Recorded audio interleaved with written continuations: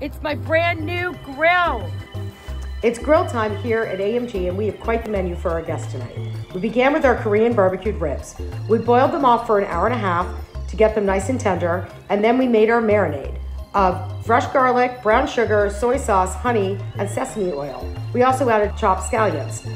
We put this marinade all over our pre-cooked ribs, and then we put them on a very hot grill. We grilled them for about 4 minutes on each side until they got a beautiful char. While the ribs were cooling, we made our marinade for our harissa chicken.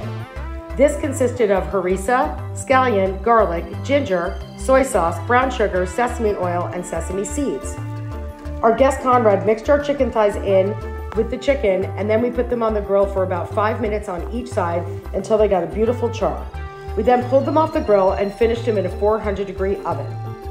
While that was cooking, we served our guests the ribs. And in case it wasn't enough, we had one more trick up our sleeves. Grilled skirt steak with chimichurri sauce. For the chimichurri, we mixed together parsley, scallion, garlic, sherry vinegar, red wine vinegar. We decided to throw in a jalapeno, olive oil, and salt and pepper. We seasoned both sides of the meat with pepper, and we put those on the grill for about 5 minutes on each side. We took them off the grill, let them rest for 10 minutes, cut them up, and served them over some potatoes. This steak was incredibly flavorful, and the chimichurri was perfect pairing.